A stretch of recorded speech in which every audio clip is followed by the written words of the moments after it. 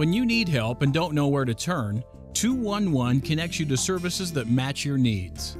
How did you hear about 211? Everybody has a different story. I lived at a parking lot for a year.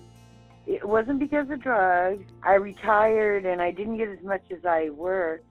And then I had to pay my own insurance, and we went into a hole because my husband lost his job.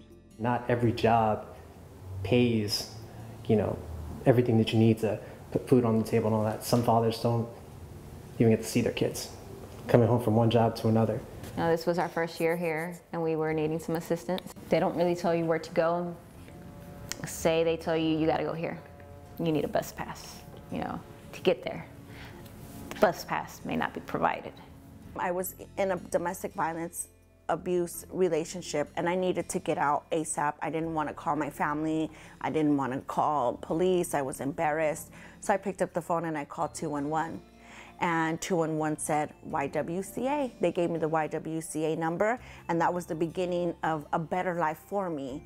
I was living in my car, and I didn't know where to get food, so somebody said, oh, just call 211. And I think I'm getting an apartment in about 3 days after 2 years on a waiting list. The waiting list, those take forever as well. So, I know a lot of people need services, but it really is the wait, keeping families together. We got separated for quite some months. I know I was afraid the whole time of losing my children. Because a friend actually had told me before, I was asking her a question of how to get formula or how to get something like that. And she told me, you can find anything on 211. You call 211 before you call anybody, and they will give you the basic resources that everybody has, that the community has, all the programs that can help you with whatever you're asking for. It's funny because I didn't even notice those people before. When I worked at my job, I just didn't see the homeless stand on the freeway there and get money, and boy, I'm glad I'm not there anymore.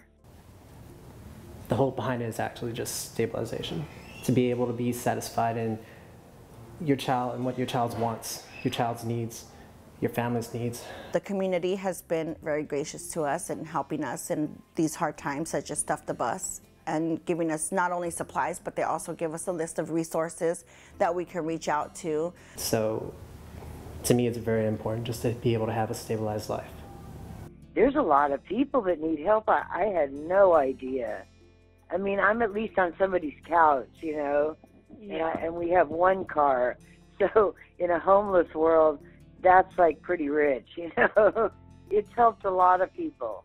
Even after I've called a few times, somebody goes, did you call 211?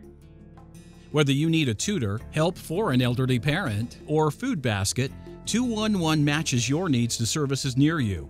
It's fast, free, confidential, and available by phone 24/7 in more than 180 languages, or online.